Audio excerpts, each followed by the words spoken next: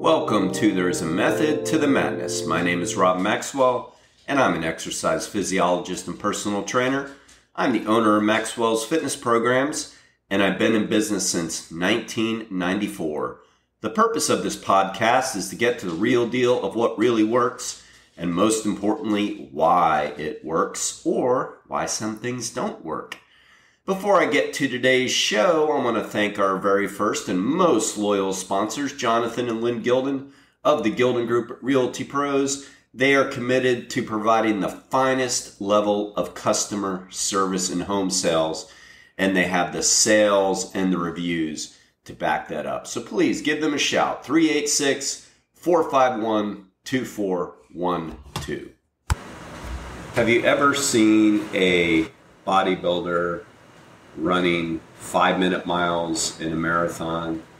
Or have you ever seen an endurance runner, a 5K runner, 10K runner, half marathon, whatever you want to use for distance, be able to bench press 300 pounds? Probably not in either case. So I've been working with the guy for a while, and we talk a lot about this subject because, you know, a lot of times in life, we want all things. We want to gain muscle, and then we want to be able to run well or run well with endurance. And naturally, you can improve your fitness and do those things, but you're not going to be able to run a lot or really at all as far as jogging goes if you really want to put on muscle. It's just pretty much physiologically impossible. And here is why. To gain muscle is just like gaining fat. Hypertrophy has to happen. So when people gain body fat, they actually get hypertrophy of the fat cells. That's what happens.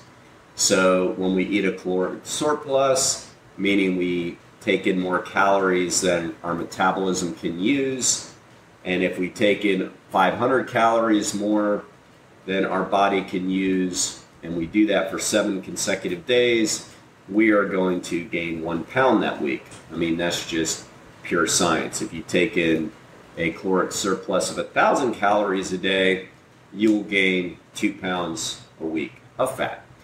So, well, I shouldn't say of fat. It depends if you're working out or not. Depends on how you're utilizing that energy. But gaining muscle is the same thing. You just can't work out and not have a caloric surplus and think you're going to gain muscle. That is not going to happen. The body needs more energy to create more muscle. Oftentimes people get confused and they think, well, no, I just need to shift the macronutrients from whatever they are to more protein. And that simply isn't true. Your protein needs really do not go up based on what your goals are or what you're doing. I mean, we only need so much protein. We don't need more protein to gain more muscle. We just need enough protein. Now, if we're not consuming enough protein, then we need more protein. But based on statistics, that's not the problem in the American diet. So if you want to gain muscle, you have to take in more calories than your body needs. So if you are doing cardiorespiratory exercise that is burning a lot of calories, which is pretty much what running does. I mean, nothing trumps running as far as a caloric burner. I mean, one study showed cross-country skiing surpasses it, but if you live here in the South, or really in most places, that's not going to be something we're doing every day. So we don't really have to consider that. Swimming burns a lot of calories if you are swimming correctly, but really nothing trumps running. So for example, if a 150-pound person runs for 30 minutes, let's just say a 10-minute mile or something like that, they're going to burn around 450 calories. That's a lot. If a same size person walks 30 minutes, they're going to burn maybe 150 calories. Now, don't confuse that with what you've heard me say and others say about a mile is a mile. I didn't say miles. If I would have said 5 miles of walking, 5 miles of running, then the caloric burn would be essentially the same. But not too many people are walking 5 miles when they walk because that takes a long time. So you really just can't run and not burn a lot of calories. Now, for somebody that's trying to lose weight, then of course running is an excellent choice, except as you may recall from my book, You Can't Outrun a Poor Diet. It's still not going to work if you're overeating. That's just not going to happen. But if you are eating to lose weight, meaning you're already creating a caloric deficit and you're adding running to that, then of course that's going to be one of the best ways to drop pounds. There's no question about it. So as you see, if you need to gain muscle, or if you want to gain muscle, pretty much the studies show that you need, for some reason we like the 500 to 1,000 calorie ranges. So if you want to gain muscle, most studies show that you need a caloric surplus of about 500 calories a day from what you normally need. Now you think, man, that's not that hard. Well, it's harder than you think, because most people that are thinking about gaining muscle or thinking about losing weight, losing fat, most of the time they're already pretty conscious about what they're putting into their body. Most of the time they're pretty conscious about healthy eating. And as I discussed with this person that had this question, or we were actually discussing this, it's not that easy to eat a lot of food that's healthy. It's actually challenging to get in an additional 500 calories when you're eating healthy. I mean, if you're eating unhealthy, then of course it's pretty easy to get in those calories, but you are what you eat. So if you're not getting the proper amount of complex carbohydrates and enough lean protein, you're not going to grow. I mean, essentially, if you're just taking in a lot of sugar and fat, I mean, that's not the kind of calories that you need to gain the muscle. We need our macronutrients, our quality macronutrients, mostly complex carbohydrates, high fibrous carbohydrates, to gain muscle, along with the lean proteins. That's how we're going to gain muscle. And it's just not that easy to get in a lot of food. For example, a serving of non-fat Greek yogurt only has 90 calories in it. That's not a lot of calories. A slice of sourdough bread has 100 calories. A bowl of whole oats, rolled oats, is about 150 calories of a half cup dry. So it's not that easy to get in a lot of food when you're trying to gain muscle, because simply healthier foods are lower in caloric density, which is ultimately a good thing. So if it's already a challenge to get in that 500 surplus, so let's say for an average size male who's pretty active, he's going to need about 2,600 calories a day just to maintain his body weight. Say a 160-pound person. That's going to be about the caloric level he's going to need to maintain his body weight. So now, if he wants to gain muscle, now he's going to have to jack that up to about 3,100 calories. That's not as easy as it sounds, as I've already pretty much said over and over. So now throw running on top of that. Now let's say this person goes for a 30-minute run, and they're just going at a nice moderate pace, just conversational pace. They're still going to burn between 400 and 450 calories in that half hour. Well, you just knock that right out. And, now you've got to make up for it with some extra eating. That's going to make it really challenging. So, I've said this before. If you look at some of the bodybuilders in the very early days, they probably still do it now. It's just nowadays they've gotten so full of the science that they don't really understand themselves, and I can tell just by how they speak and how they talk about it. Not all of them. Some of them, just like every group, you've got your smarter ones and your less smart ones, but a lot of them just, are just really talking about really silly stuff. But if you look at the old timers, I always say that somehow, some way, they instinctively knew what they were doing. They made some mistakes. I mean, they overtrained. They did way too many workouts per week and way too many muscle groups and those kind of things. They also were taking steroids, most of them, and most of them have come out and admitted it and have paid the price for that one way or another. So I'm not really knocking them for that. They owned it. And, quite frankly, I don't know in the 1970s that they really knew a whole lot about it at that point. And I'm not condoning it. I've never been an advocate for steroids. I don't think it makes any sense at all when you're trying to do this for your health and fitness. They're definitely not going to help your health whatsoever. So they were able to get away with some overtraining that way. But my point to this is that they really knew that about cardiorespiratory exercise. They knew that if they were trying to gain muscle, they had to keep their cardio intensity very, very low.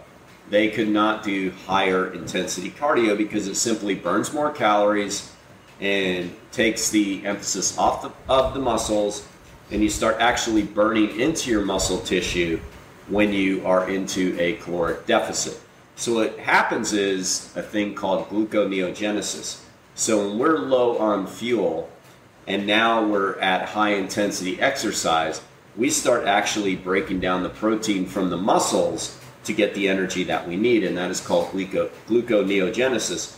So the weight loss happens like if they're training for a show, but at the same time, a lot of that weight loss becomes muscle, and that's the last thing they want.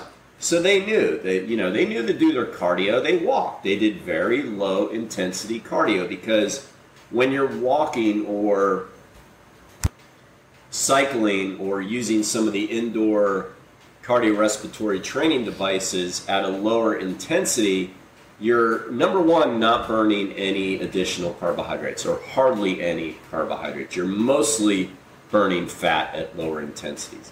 Between 50 and 70% roughly of your heart rate max or VO2 max, you're burning mostly fat. You're not really getting into any of the carbohydrate burning, anaerobic burning at all. So you kind of get the best of both worlds. Number one, it's more enjoyable, and number two, you're burning more fat.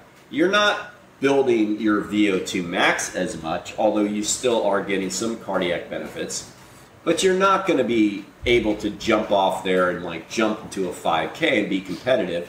I mean, for way more than that reason, plus you probably don't have the genetics for it and you're way too big if you're training for a bodybuilding show. But at the same time, you're not going to have your cardiovascular system in peak working order, although it will be good. So these guys knew that.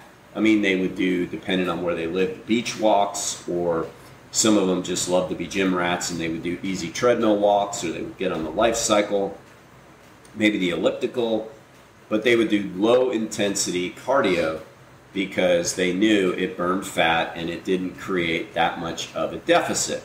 They could walk for 30 minutes and maybe burn 150 to 200 calories, burn some fat, and that's all good. So they knew what they were doing. Nowadays, people are trying to get too tricky out there, and some of the bodybuilders, I shouldn't even say it's the bodybuilders, it's really more the influencers that are, just basically getting paid by clicks, and the more attention seeking they can be, the more clicks they get. And if you know anything about the social media world and algorithms, advertisers don't care. Clicks are clicks. So, that's why the most outrageous statements online are, going to get the most clicks. They might be completely bogus, and that's why it's called clickbait. People click it, and that's all the advertisers can see, and that's all they care about. So the people that are the most dramatic, the loudest, the meanest, the angriest, those are the types of things that get people to pay attention.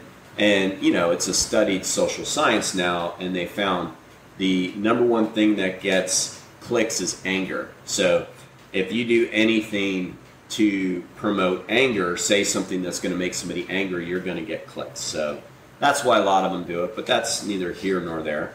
But in the fitness world, they're going to say something dramatic like, you've been lied to about this, you've been lied to about that. Instantly, people are going to tune in because that's what we tend to do. We just have to retrain ourselves not to fall for that clickbait. But they get on there and say, you know, for years they were telling you you can't gain muscle and become a great endurance athlete, and that's not true. So they get people that want the best of both worlds to click in, and then they really promote something called HIIT, H-I-I-T, high intensity interval training. And there is a hint of truth to it, but that's the problem. There's only a hint of truth to it, which means that if somebody really kept the duration of their intervals short, very, very intense, and the entire cardio session pretty short, they can get away with, say, sprinting. But they would have to make sure that they keep those qualifications intact. Now, the problem is, you know, if you take any ego out there and say, okay, but you're going to have to keep this to 10 minutes, the ego is going to say more is better, and they're not going to do that. So there is a hint to it.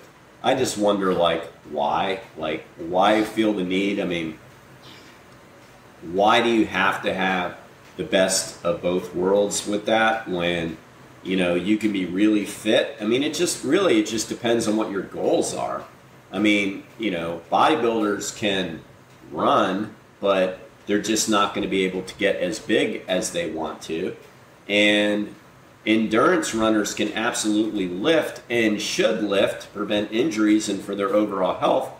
But, you know, they're probably not going to be able to outbench the other guys in the gym. And I just keep using bench as the example, but throw in any strength exercise you want. But, like, who cares? I mean, you know, but if you're striving one direction or the other, then you have to choose really what you want. It's a lot easier for an endurance athlete to add lifting and not have it impact their performance in the running world, for sure. It's a lot harder for somebody trying to gain muscle to try to do endurance exercise at high intensities and not have them impact that. I mean, it's essentially impossible. I mean, I just hate to say it, but, you know, you're just not going to ever see that happening. I mean, it is such a, like, energy is so precious, and if you're trying to utilize the energy you have and you're burning it up doing something else, then it's just simply not going to pay off for you. So I'll leave you with this little simple piece of advice. It depends on what your goals are. If you want to gain muscle, and that's your primary goal, like your goal is, I want to get as big as I can, as muscular as I can. And by the way, that can mean as lean as you can, because you absolutely can get lean doing low intensity cardio, for sure. You're just not going to be besting your VO2 max. So if that's your goal, then do your typical workouts and keep your low intensity cardio at low intensity. You know, don't do too long either. Just keep it at a moderate duration of 30 to 40 minutes and keep the intensity low. That's simple. If your goal is to not worry about how much muscle you gain and improve your cardio, then it's the opposite. Then your cardiorespiratory workout should be as intense as you can handle, but keep in mind we all can overtrain, and it's not smart to run hard every day. You really shouldn't run hard more than 2 times per week, but you can run hard. Keep your lifting up, and just understand that if you're going to lift the week of a race, then you might want to be careful about doing legs a couple days before the event. But that would be the simple advice for you, but really it all comes down to your goals. Now let me thank Overhead Door of Daytona Beach. They are the best garage door company in the state, and we are lucky to have our own here in Daytona Beach.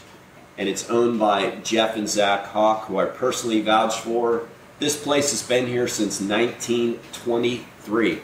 You know what? That's a lot longer than I've been in business, so they're doing something right. If you need any help with garage doors, please give them a shout at overheaddoordaytona.com. Please remember to download these episodes and share them on your own social media pages. It really helps me pay the bills.